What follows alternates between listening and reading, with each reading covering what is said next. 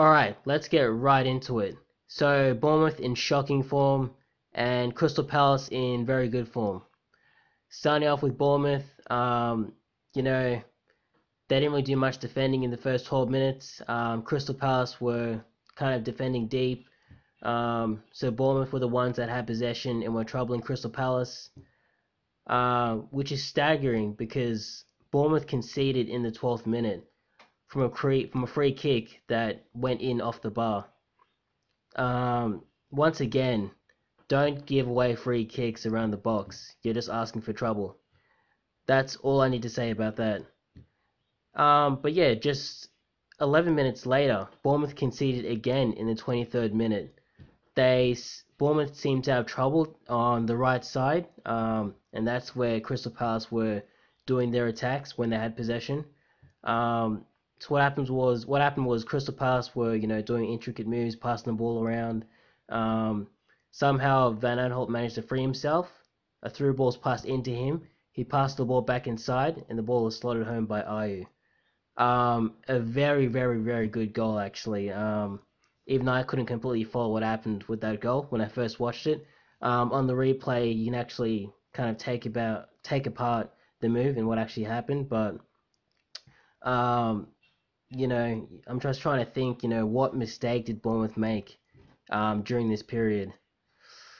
I think what they did wrong was, I guess, just not picking up runners, but also, you've got to be tighter on players. I mean, when you let players pass the ball around like this, they're going to figure out how to get past you, and you're just asking for trouble.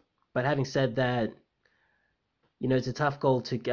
It was a tough goal to defend, I guess. So I guess I can't really criticize him too much.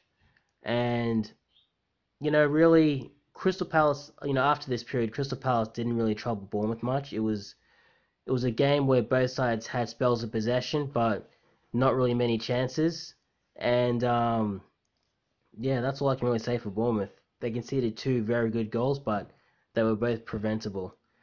Talking about Crystal Palace, they didn't really do any defending in the first 10 minutes, or even in the first half. I mean, there were a couple of dangerous situations, but the keeper wasn't really troubled, so I guess it wasn't really that big of a deal.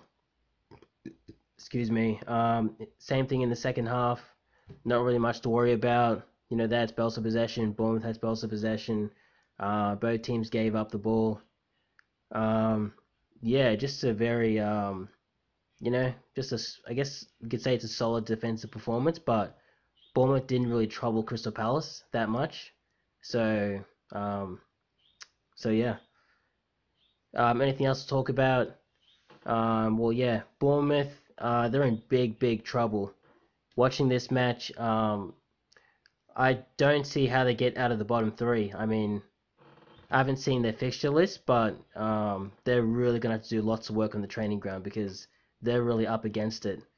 And Crystal Palace, apparently now they're fighting for a European spot, which seems to have come out of nowhere. But if they continue playing football like this, yeah, I guess anything's possible. Alright, that's about it.